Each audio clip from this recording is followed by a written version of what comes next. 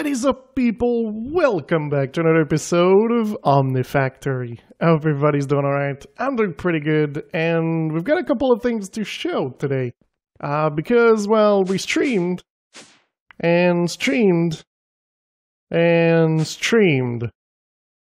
Oh yeah. So this room, it looks pretty nice and everything, but none of these on the sides are connected. The only thing connected is this here, and the machines at the top. So what we have over here is one reactor, one of these doing this, and only keeping the redstone, the moon turf, and the dilithium until a certain point, but I think I already reached the point for the moon turf and the redstone, so at the moment it's literally just doing the dilithium. Everything else gets sent into garbage, and this one over here, it does this. To do stellar creation data, and this is all done with these. The Wall of Madness. I don't know, we don't have a real name for it yet, so yeah. This does the tier 1, so this part of the wall does tier 1, and this is tier 2, while using parts of tier 1 as well. And, well, this here is to make the quantum and the chests. And this here is to simply make all the hydrogen with this here, because it is super slow. And you need 4 of these, which, if you don't know, it's 81 solidified hydrogen to be able to make it. So pretty much we're always backed up and waiting for these to be made. That's pretty much what happens. But alright, let me try to explain a little bit what's going on. So here we've got like all the gears and things like that being made for steel. And the reason why we need this is because when we craft things, we need those stuff. So if we look, I'm trying to find the one that actually crafts it. Where's the piston? So this one is this. This one is that. There we go. So piston here. So it uses all the steel and stuff. And pretty much what this thing does all over here is it does all the materials. There's a couple of things that come from the system. And this is the list. The only thing that is a pain in my butt to get is the quartzite, because there is no way to just get it. So what I've been doing for quartzite is simply getting a bunch of this, and I'm not sure why it stopped working. Oops, I don't know why I went down. I need to go up. So let's see what's happening. So pulverizer, it doesn't have energy. Oh yeah, that kind of makes sense. Every energy was coming from this. Well, in a way, this thing is offline? It should be online. I reconnected it. So I thought it would be online. Oh, no, it's true, because I disconnected this cable here. Cable. Yeah, that's gonna help for us to get a little bit more stuff. So let's connect this and this cable. Again, the AE lags a little bit, but I don't get lag when I play. It's just when I connect something from AE. As you can see, it's not a small lag for this. But alright, so this, yes. Okay, so it started back again, and now we're getting the quartzite. But the only thing as well is at the moment it's giving me this. It's not giving me that, so I'm manually doing it when I can. But yeah. As well, I did 2 more solar panels like this. The reason why I did them is because I wanted to finish the quest. And so I've got 3 over here and 1 at the base over there. And if we look over here, there's a couple of things that are pretty nice to see. Like the fact that we're almost done with the wetware. We've got like not even 200 to go. 246 to be exact. No, 232. So yeah, pretty cool. We've got these, like I said, the moon turf and the crushed. We've got tier 1, tier 2 automated. I did do the wafers and some conduit binder. So if we look here, this is for the wafer. So over here, there's the materials that go in. So like the tiny piles of gallium, and on the other side is the silicon. And the way it's made, it's just, you can get the tiny pile by doing nuggets and then pulverizing it. And over here, we do ingots, pulverizing it. And well, over here, it's the wafer. And this pretty much goes back down, I believe, to this here to send into the system. So this works. We also did this here. It's a little bit weird, but it works. So we've got coal into this, but it's being fed by this thing here. So, no, not by this. By, what was it for? Oh yeah, this thing here. So we've got the chest that comes from the system, goes straight into the phantom phase that is connected to the hopper. It powers this. Then this thing here grabs the items from these things on the other side. And it's working quite perfectly. And here it's making that. This one's making this. And then it's going there, going into the system. So that is also pretty amazing. I've also doubled this here to make the wetware. I thought the two would be better than one. And I must say, it is. It is. Because it's able to keep up with the demand for the circuits. So I think we're pretty good on that end. One thing I think we need is to make more of these. We will need to automate them to make what we want them to make. And maybe keep one for crafting. But yeah, that's kind of the way things are going to need to be. One thing that I think we need to look at probably today is making these. They're a little bit annoying, and I think we can fix that. So these are just made. It's normal. Oop, I didn't want to do that. Let's grab Soul Vial. I think it's just one of these. Yes, okay, whew, I thought I broke it. But yeah, so these are not too bad, but for these over here and that one over there, we really need to automate these to do this way faster, because it's not fast enough. But that kind of also means that these won't be fast enough because they don't have any of speed upgrades. So I think today we're going to look into automating these. I'm not sure exactly how I want to do that, but we're going to figure it out. That's the beauty of this. So, all right, let me look into how we automate these beautiful things. Okay, I think I figured out how I want to do this, and it's using the unpackager. So I think by doing something like this, I'm then able to do 20 of these here. And they should all be receiving items. So it shouldn't be an issue or anything of the sort. So I think this is the way that I'm going to do that. We do need to have power, so we're going to go from the system, of course. Or we could use some of that magic. Yeah, I think we could do that. So let's get a facade, like, I don't know, on top here. Let's remove you because you are no longer needed. And of course, we're going to wait for AE to stop lagging. Draconic.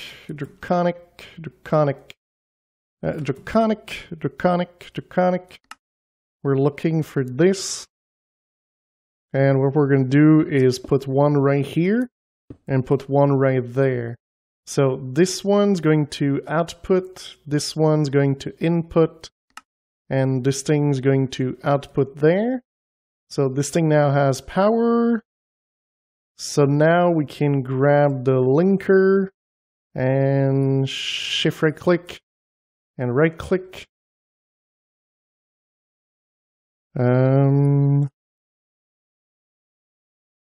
Input? No, you're supposed to output. But none of the machine can take power at the moment because I did not put any capacitors. Pretty sure that this needs to output. Or is this one outputting? I'm not 100% certain yet. Let's see, this one is output for input and input for the output. Okay, so I think this is correct, but we do need to actually connect these. So there's also another thing we're going to have to connect, and it's the tank of XP. So this one's probably going to be below and just going to be there. We're going to also place some cables to send the items into the ender chest for the system, and that should be pretty good. This is like not going to make much. We're going to ask for them. I think that's going to be the way we're going to do it. And I think it's just going to be way faster having 20 instead of 1. We're going to do the same thing for the other one. I just have 10 of these. I've already have this. And I kind of found a way for us to get the axe and the shears. So it's making wooden shears and this thing's making stone axe. So we're going to grab it from the chest and use that into the system to make the other one. So yeah, this is the setup. I think I'm going to install probably the other one like either over here or over there. But that should be working. Let's make capacitors. So the capacitors, like the octatic, we're going to make like 20, 30, 40 start. And so this should give us the power. I do have custom ones that like are probably like stronger, but I think it's just going to be easier if I do it like this. Oh, there we go. We're receiving power, so the connection is fine. All right. And there we go. So they're all connected, and that should work. Awesome. Oh, wait, I kind of messed up here. Yeah, I messed up. You need a way to send your things to this. This is the thing that I forgot. So we can make 15? Or we can make 20, but 2 rows of this. Okay, I think we're going to go with 2 rows. So it's going to be a little bit different, but it should be quite similar. So let's break all of these. And oh, there's a block somewhere here. Okay. Ghost block of machine. I think it's the first time. And there's another one somewhere. Because we got 9. Oh, it's because it's right here. I forgot to reactivate the magnet. Okay. So we can put those, let's face them properly. Yes, they have a side. Like so. So like this, and then these.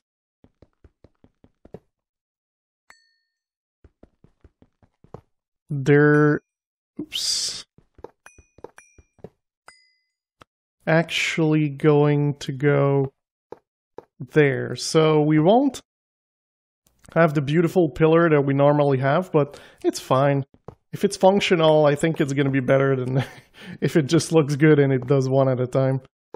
So I think it's going to be a lot better. Alright, so again, 1, 2, 3, 4, 5. Alright, so these should also get power from the middle. And we're going to put those right there. And right here. So now they're connected to machines to the side. And of course, we're going to need an ender chest. Or just a chest in general, probably coming from the system here. that's going to send the power and stuff. Not the power, but the items into these at round robin so that things are fine. So, alright, let's connect these.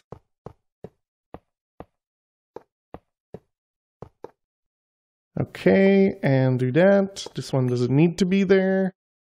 Alright, and just for the fun, we're going to do this.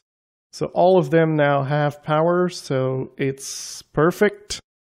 And let me make the connections and things, and after that we're simply going to test it. It's going to be nice. Well, you know, to be honest, I thought this was going to look way worse than it does. And it's kind of nice. So pretty much the only thing I found is, I think it's for this one here, since there's already items in there, you cannot click this or it won't put anything in there. But it kind of works. So if we do a Franken zombie, so let's say we ask for 10 and then start, it's going to use both, but we're going to notice it here pretty much instantly. Well, instantly. There you go. So you can see they're starting to work. So there we go. It took another one. And then another one. But the thing I might change, which I think I did wrong here, is clicking this. So having more than one might speed up the process, I think. I think this is the main issue that I did.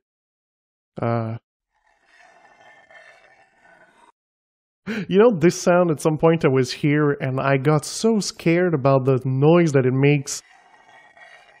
It's just a weird noise. So, one other thing I'm not sure, and you guys might be able to tell me, does it change anything that I do this? Because they can only take one, so would it be better if I did the opposite and I placed some speed upgrades? I don't know what's the difference, really. So, let's try again a Franken zombie. Let's make like 50. Start. So let's see if it makes a big difference.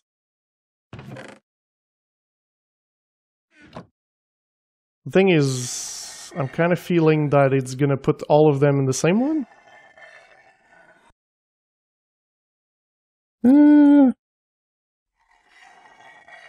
It's the thing I'm not sure. It seems to be doing fine. It seems to be slow because of these. Well, these are working, that's for sure. And I kind of love the fact that I'm using wooden shears and things like that to make it. It's just so low-tech compared to everything else we've been doing. And I think it's pretty awesome.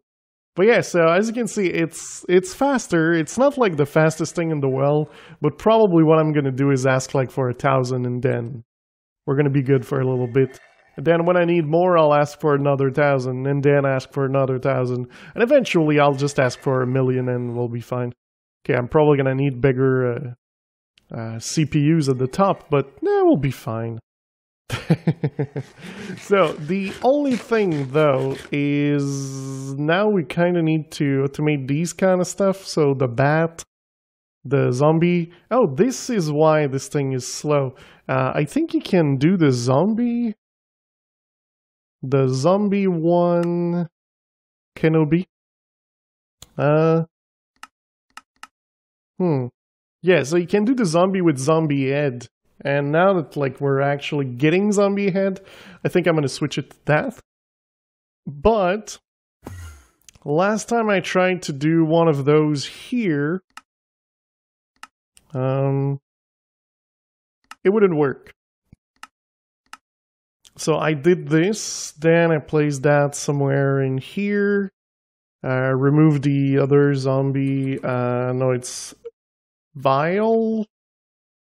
I think I blocked it from here. Are you? Which one are you? Yeah, you're the zombie, so if you did this and instead you did that, Oh, hey, it doesn't freak out. But it's not really doing it. Why?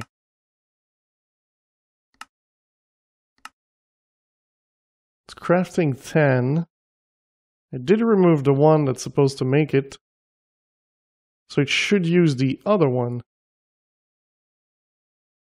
Why are you not crafting anything else? You should be making those. But for some reason, there you go, there's 1, 2. It kind of feels like it's being made somewhere else. Not like being made in a molecular crafter. It's really weird. Is this thing quick? Yeah, it's like one of the best. It's 4.1, 3.4, 3.9. I don't think you can get better than that. I still don't understand why it's waiting for this. Can I do this? And it's just gonna stop it? No? I don't understand. Okay, let's cancel this. Let's re-ask for like 30. Okay. Is it just gonna craft it now? Yeah, okay, it crafted it instantly, so now it's actually gonna go faster. There we go, that's more like it. That's more what I'm talking about. So the same ones are like always turning. But this seems to be working way better than it was. So, perfect. That's the speed I want. Of course, can we make like this one? Yeah, there's a couple of materials like we do need to craft every time. Like basic RF capacitors, I didn't know it was needed. So maybe I'll do something for this. And there's things like tin wire and these kind of stuff.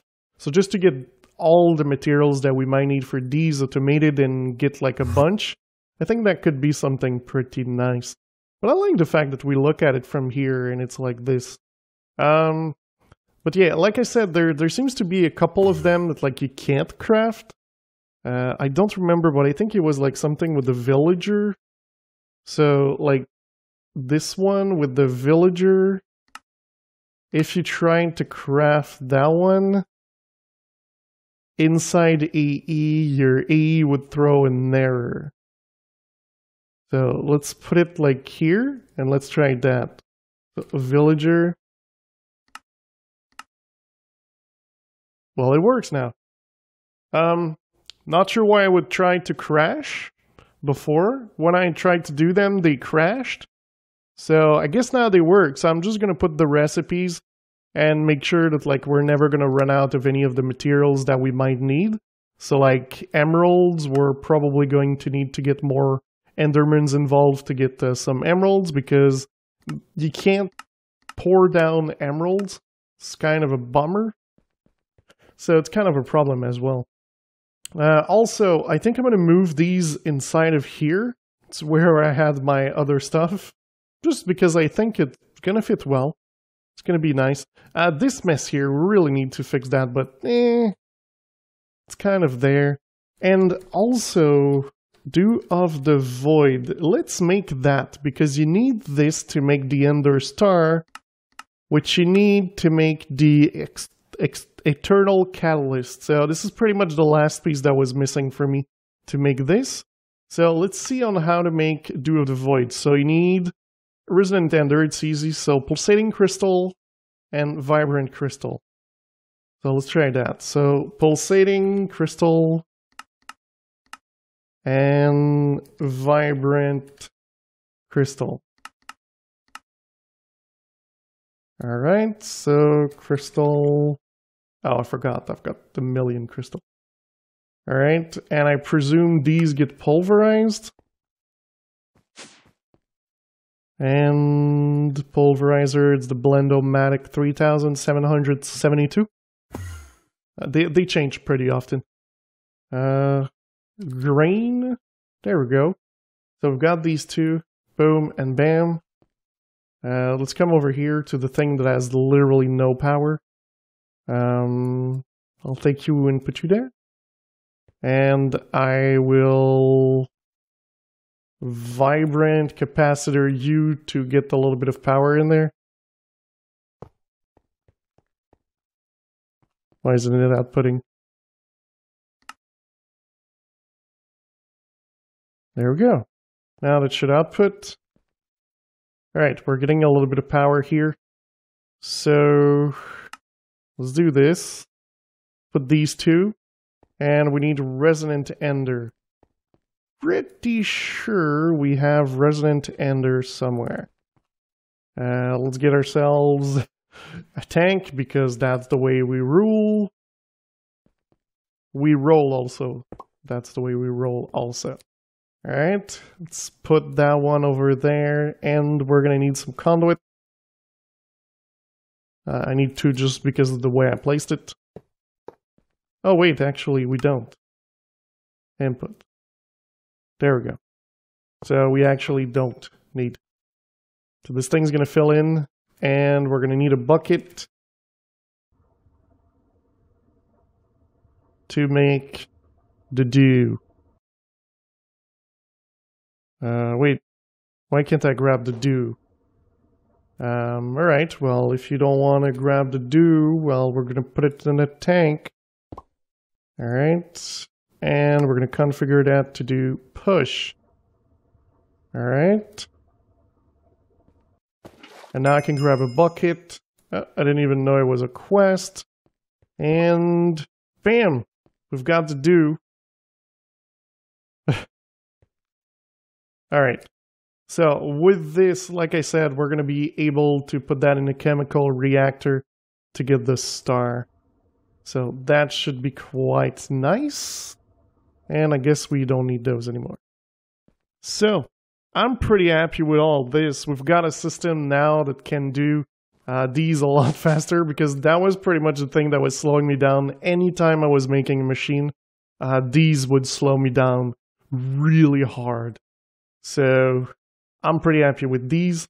During the weekend, I'm thinking maybe we'll work. If I stream, I might not, I'm still not sure. But if we do, we might work on either the assembly line to get more and automating them, or the draconic stuff to get more, and also working towards getting more of these so that I can make like really powerful things. But I think that's actually going to be it for today. So I do hope you like the little recap and the little work we did on these machines. If you did, don't forget to leave a like. If you really loved it, don't forget to subscribe. And I will see you next time. Bye-bye.